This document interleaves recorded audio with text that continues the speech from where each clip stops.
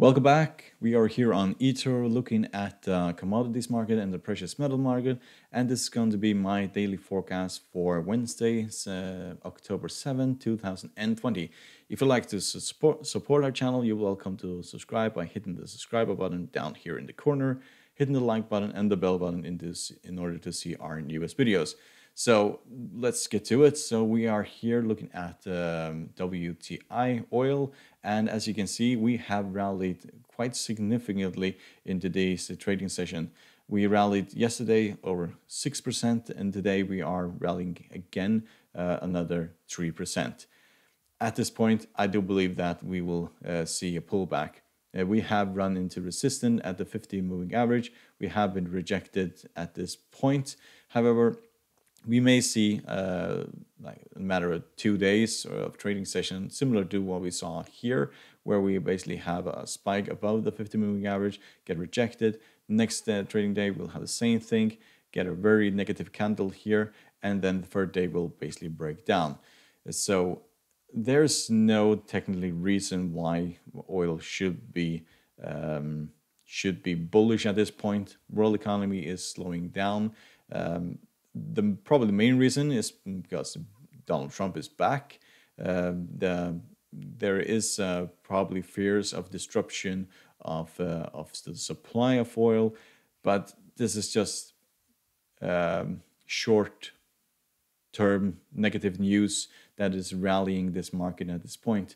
So for me, I'm waiting to see negative candle in the hourly chart or something like that, indicating that we will go back down, because I do believe that we'll go and retest these levels of 37 or 36, and then we'll also go down to 35 and also to $30.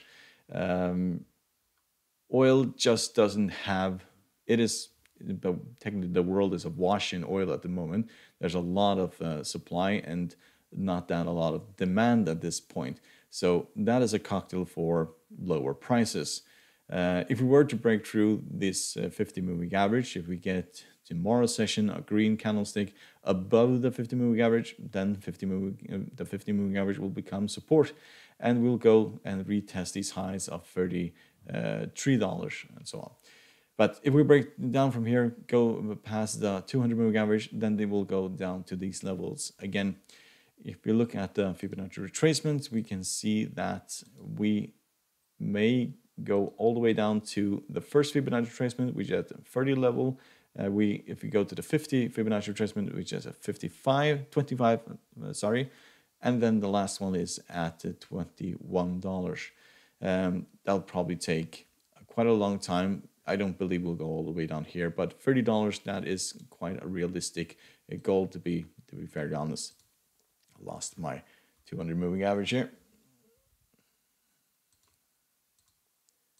There.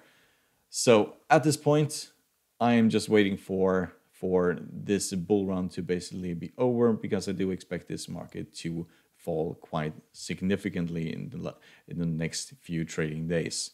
So if you look at natural gas,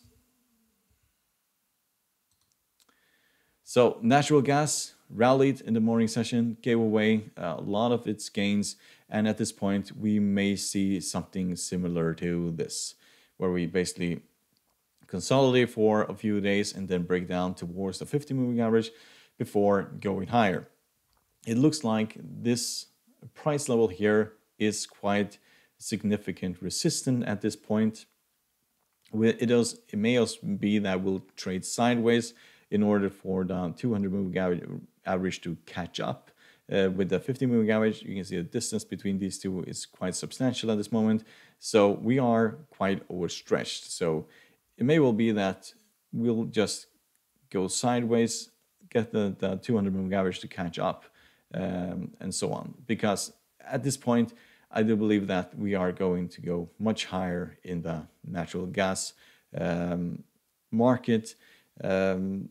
The 50 moving average has proven to be quite supportive, well, significant supportive. And if that were to break, then we have the 200 moving average right underneath. If we were to break the top of this candlestick here, then we'll go to these levels, previous highs of back in 2000 and 2019, which is at 2.92. And after that, we'll go and retest these highs around 3.4 level. No interest in basically shorting this market. This is currently an uptrend and will continue this uptrend as long as the weather conditions are in the United States. We are also approaching winter months, and if the winter is a very cold winter, then this market will go even higher. So if we look at copper, so copper is finding resistance at the 50 moving average, and at this point I do believe it's just a matter of time before we break down. It looks like we are in the trend is about to change. We have hit the highs here around 3.11, and at this point I think that will go lower. In a matter of weeks, probably also months, we'll go and test the 200 moving average. We have tried twice to break down significantly, and this is just a significant sign that we are about to go lower with copper. If you look at the technical indicators, then the MACD is quite negative. The stochastic is at this point quite positive, and the RSI is kind of flat. But if you look at the weekly chart, then this doesn't look very good for copper. The MACD is about to cross the signal line indicating bearish momentum. The stochastic is pointing to lower levels, and the RSI is also technically flat. But this should be a warning for copper that we are going to much lower levels. If we were to break down from here, we'll go to the 200 moving average, and if that breaks, then we'll go to the 50 moving average. Next is gold. So gold has rallied yesterday, and it has also tried to rally today if we look at the daily chart as a weekly chart. But we're still at this point trading underneath the 50 moving average, and this technically shows exhaustion. At this point, I do believe that we'll just break down from here and go towards the 1800 level. First, we're going to go for these lows at 1850 thereabout, and then we'll go to 1800, probably even lower than that. This doesn't it doesn't seem that there is the momentum in this market at the moment in order to break this trend line here, which we are just about to test. We haven't been rejected. We have the 50 moving average just above, and then we have this entire area here, which will also be resistant. At this point, I do believe that we'll break down towards the 1800 level, probably the 200 moving average, before going higher. The technical indicators for gold are quite mixed.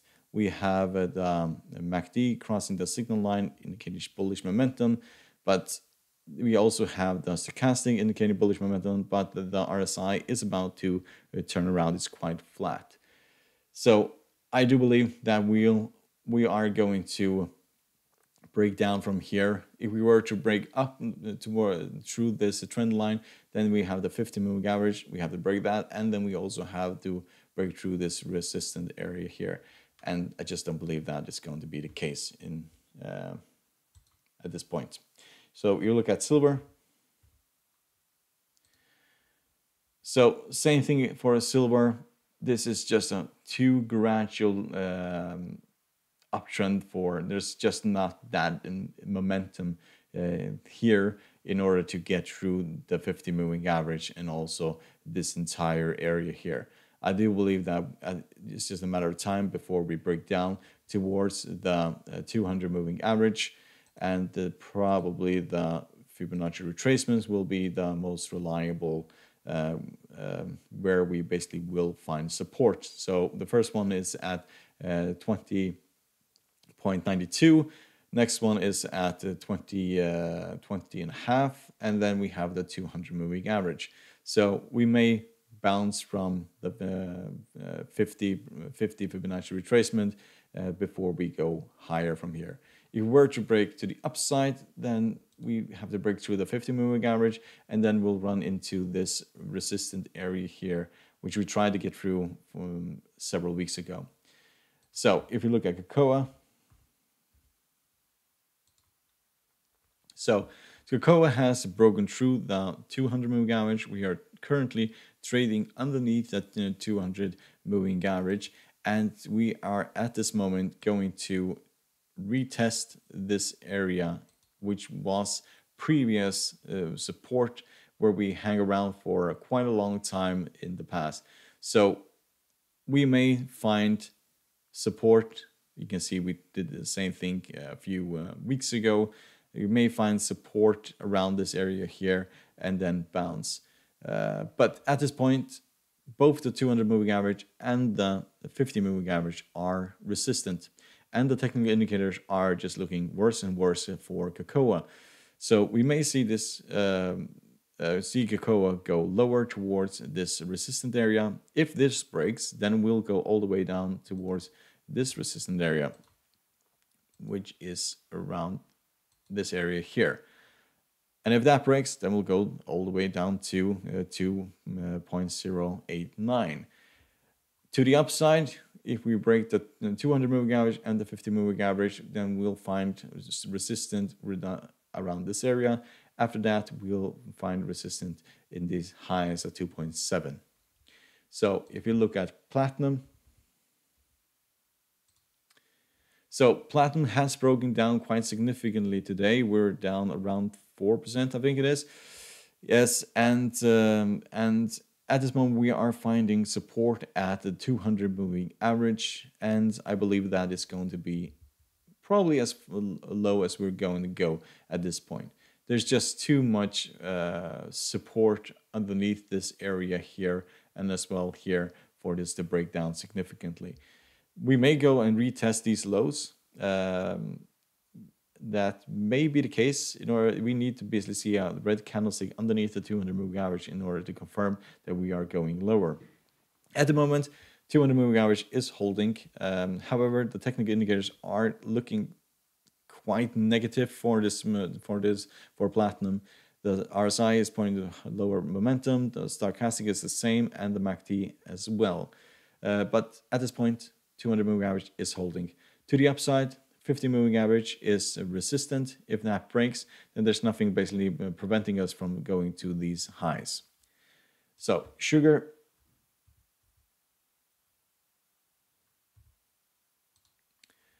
So sugar has again rallied today, and we have gotten all the way up to 0.1377.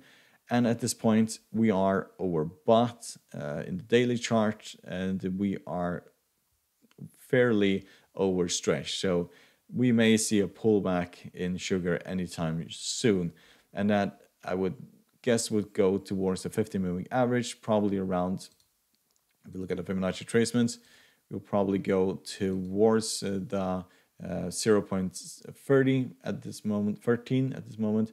And if we go all the way down to the 50, the Fibonacci retracement, then we'll basically hit the 50 moving average as well. So that is a really good entry point for a buy. No intentions of selling this. We are in an uptrend, and this looks like that we are going to go much higher. So hope you find this video helpful. You're welcome to support our channel by subscribing. Down in the corner, you can click this button and hit the like button and the bell button in order to see our newest videos, which we do now on a daily basis. Good luck and happy trading.